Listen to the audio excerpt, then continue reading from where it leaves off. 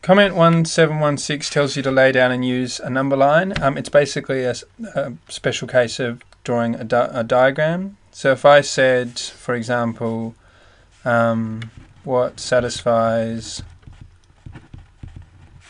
2x take away 4 and x is x minus 1 is greater than -1.